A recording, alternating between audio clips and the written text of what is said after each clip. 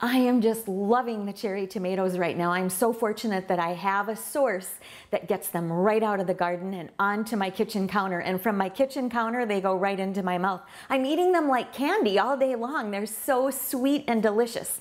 Another way I like to eat them is a way that gives you a really quick, fast, and delicious meal. A meal in minutes is what I like to say. So the first thing I did was preheat my oven to 375 degrees. And then I washed my cherry tomatoes, cut them in half, and laid them in a shallow baking dish with the cut side up.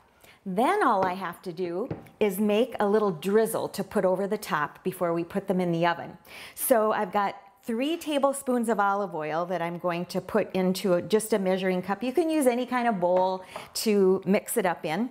And I've got 3 chubby cloves of garlic that I've minced up, and I'm going to put those into the olive oil. Never too much garlic, right?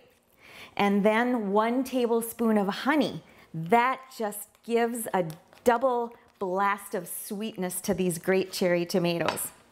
And then all I have to do is whisk it up. You can use a whisk or a fork. When these 3 ingredients are mixed together, I'm just going to kind of dollop the little minced garlic right over the top of the tomatoes before I pour the honey and the olive oil over the top. So just kind of spread it out a little bit. It's nice to try to be sure that all of the tomatoes have a little bit of this olive oil and honey mixture on them. So just drizzle it over slowly, get it all covered. And then because I have some thyme growing in my garden, I like to put a little sprig of fresh thyme right over the top, and that adds a lot of delicious flavor too. So at this point, all I need is a little pepper and a little bit of salt. I like to use sea salt for the best flavor. Just sprinkle that over the top. And then into the oven it goes, 375 degrees for about 30 minutes. And at this point, all you need to do is toss this whole mixture up with about 8 ounces of cooked angel hair pasta.